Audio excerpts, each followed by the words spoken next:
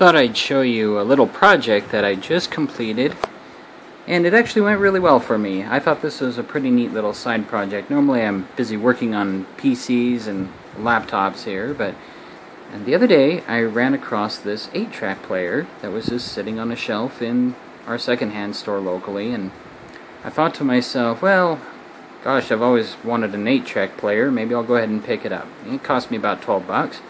Got it home, and lo and behold, it didn't work. The radio worked. Radio worked just fine, actually, and it lights up beautifully, but no play when I put in an 8-track. So, wanted to figure out what was wrong with it, took it out of its casing, and the first thing that I noticed was that the motor was a little gummed up, wouldn't really spin. So, took off the belt, which is in surprisingly good shape, and cleaned out the motor, put it back together, and now it works beautifully, and 8 tracks would play. The other thing is, it would not change programs, and you would still hear that satisfying thunk every time that you would press the program button, but nothing would happen. And I had to investigate quite a bit, looking at the solenoid, the head, everything else, trying to figure out just what exactly was wrong with this thing, and ended up finding the cause. So on this particular player, the head, which in 8-track players, it moves up and down, but the head is moved up and down by a piston. And that piston is driven by a camshaft underneath the unit, which I'll actually show you here. You just got to very carefully turn this over.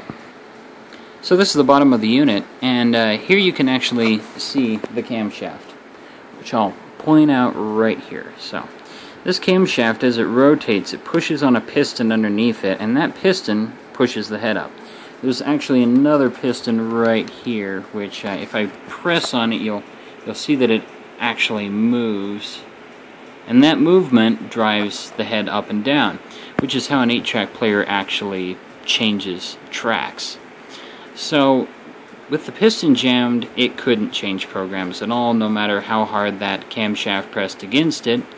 This is completely mechanical. It's I believe the solid state designation of this unit means that it's entirely mechanical on the drive here. And so you have to rely on just a little bit of tension from pushing the program button, which then drives the solenoid to pull up on that camshaft and rotate it. If it rotates and it can't move that piston, no track change. So I had to disassemble this, and I did everything I could to get that piston to move, but in the end the only thing that worked was taking a socket wrench screwdriver, which has a very flat tip to it, and taking a hammer and gently tapping it out. And eventually I was able to remove the piston, and it was just locked with rust. So I cleaned it off, sanded it off with some 400 grit, sanded inside of the actual shaft for the piston as well, and lubricated it up with a little WD-40, and sure enough, now it works. So, program changes are available, and the sound is good, and everything works, which is really, really fortunate for me, because on a 40-year-old player like this, you wouldn't expect everything to still be working. So, very lucky on my part. The other thing was I noticed it had a really warbling, kind of muffled sound when I'd play the 8-track, and I found a couple of screws that can help you adjust that if you have a similar styled 8-track player. I'll show you that in just a second. So right here we have the head of the player, and in here you can see some screws. There's one there, and one here.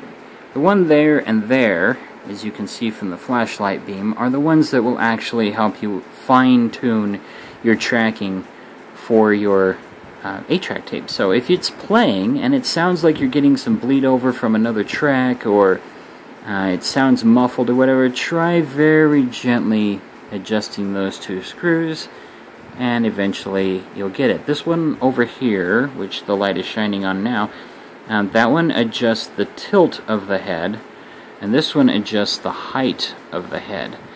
Between those two you can get a good balance, and I seem to have accomplished that.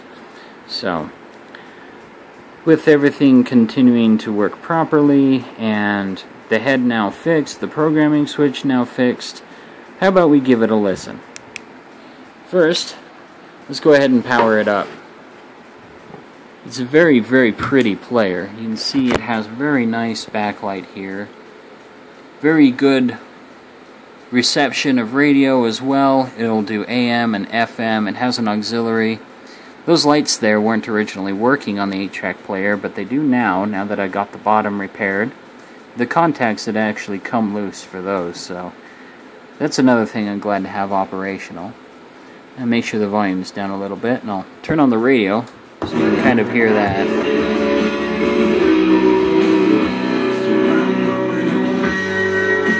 So there's some modern music for you.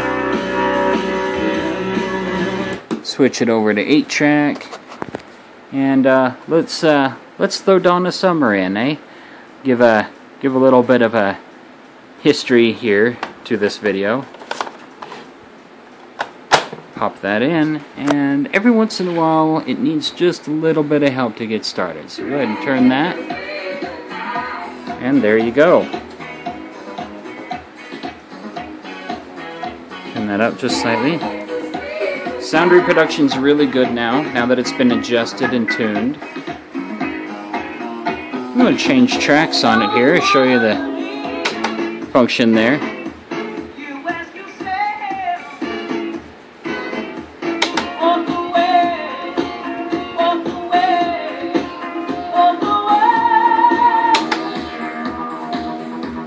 There's your disco. This is the Bad Girls album. I found that in the same secondhand store, so not bad. And you can actually watch the head moving here. This is what changes the tracks.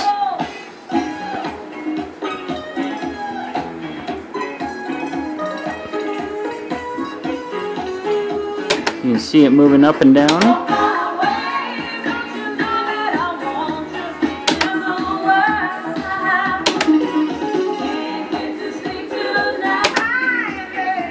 Very nice, huh? Overall, nice little player. Go ahead and turn that down, turn it off. So this particular player is a Sears model. It is the 400 91-308 900. And good luck finding any information about that online, because there's very, very, very little to be found. So, fixing this thing was most certainly a trial and error project. Nice that it has a real wood finish, though. Oh, and of course this nice little feature. A 90-day warranty. I'm sure that's not expired at all.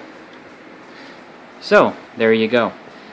Overall, it was a fun little project, and because this thing kind of jams a little bit every once in a while, I'll probably still clean out that motor one more time, see if that's the issue, and if not, I'll put a little toggle switch up here, just to give it a little bit of a push if it needs it, while the case is still on it. So there you go, a 40-year-old 8-track player restored to full working order. I'm pretty happy with how it came out.